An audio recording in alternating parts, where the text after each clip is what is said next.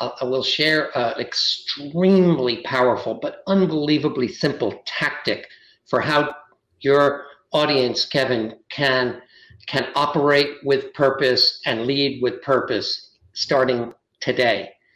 That is to start every meeting or every introduction that you make with what is the intrinsic motivator.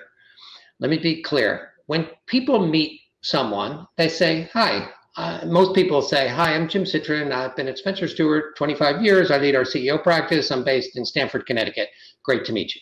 That's the way most people do it. That's very extrinsic.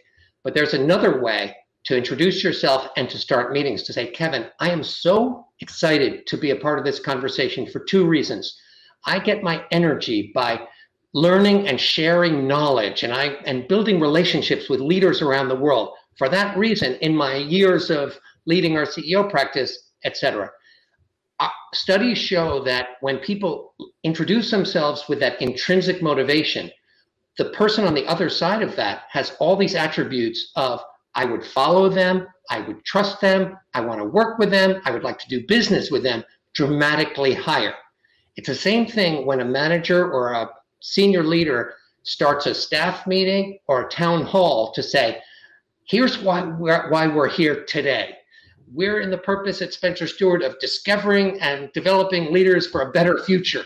And so that is something everybody can do immediately. Lead with purpose and what's the intrinsic motivator in when you start meetings and when you introduce yourself.